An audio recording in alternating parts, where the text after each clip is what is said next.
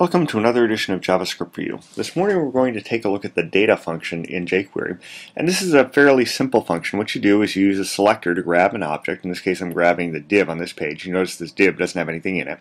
And I'm going to attach some data to it. So I'm going to stuff a greeting into it. That's the ID.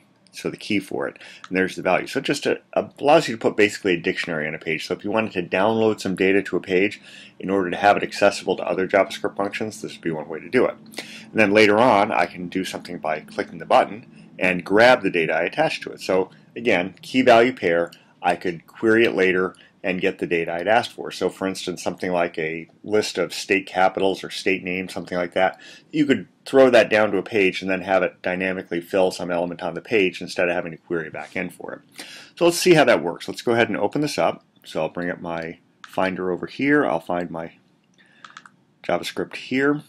And there I press this to attach. Let's go and retrieve it first. Notice it says null. There's nothing attached to that div now. Let's go ahead and press the attach. Now we'll retrieve again. And there it is. It keyed in by looking for the greeting.